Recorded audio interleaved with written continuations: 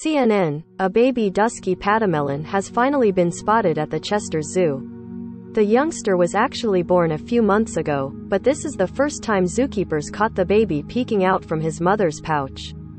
The zoo, which is based in Chester, England, shared a video of the joey poking its head out on Twitter.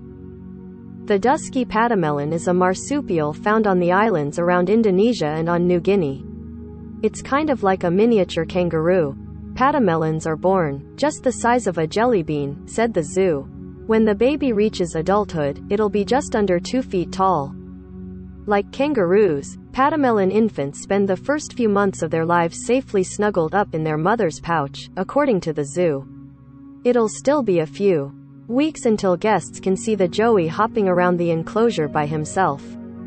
The pademelon population has declined 30% in the last 20 years, mostly because of hunting. The species is considered vulnerable by the International Union for Conservation of Nature.